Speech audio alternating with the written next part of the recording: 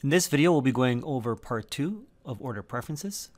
We can click on Configure, Preferences, Orders. We're going to focus on the Display tab.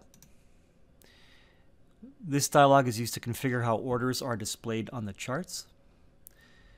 So right now we have alignment for orders set to left. We have middle and right.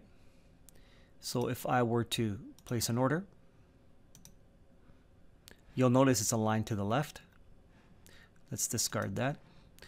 We have other options as shown before. We can have that set to the middle.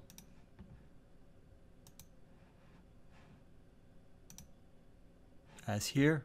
And of course then we also have the right, which is to the far right here. Let's go back, configure preferences, orders, display. I'll leave that to the middle. Here we have some options. We have show buttons. So let's start with that. If we click, you'll notice here you'll see the T for transmit button and the D for discard. If I go back, let's take off order ticket.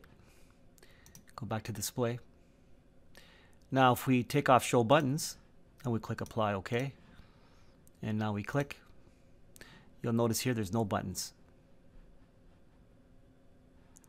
Okay, so let's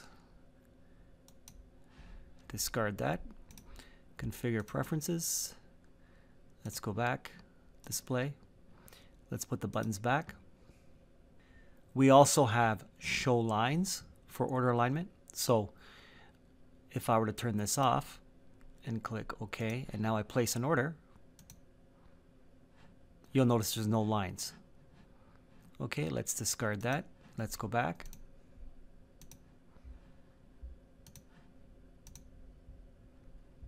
Turn that back on.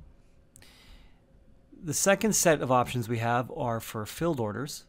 So as you can see here, this filled order is aligned to the left, and this too can be aligned to the middle or to the right. Let's just try the right for this one. Let's click OK. If I toggle show orders on and off, you'll now notice it's to the right. If we go back, orders, display, we also have the option here to show filled lines. So if we unselect that, you'll now see that the filled lines are no longer there. Let's go back. Turn it back on. And let's do one more. Let's just put this in the middle. Turn on, turn, toggle.